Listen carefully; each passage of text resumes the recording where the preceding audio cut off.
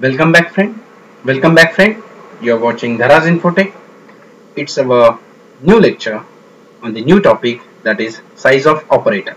Now here, how to check the size of given data types: integer, float, double, and character. We are having the four different type of data type: integer, float, double, and character, respectively.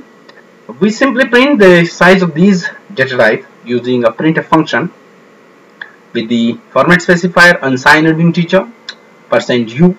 So we know very well the size of integer is what? 2. So here the output of this line is what?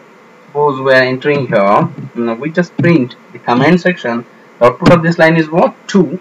And here the size of float type of data type means float type of data type, a single variable which use 4 byte.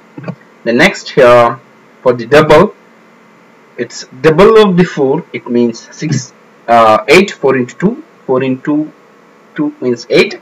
Now here the character type of data type use 1 byte size. So let's try to compile this program first of all.